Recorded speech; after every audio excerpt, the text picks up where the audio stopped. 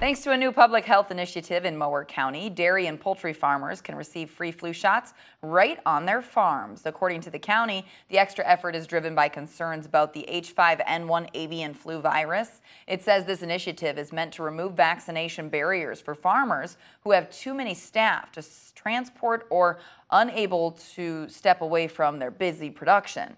They can now work with the county's community health team to bring the vaccination service to them. The county is asking those interested to contact Mower County Health and Human Services.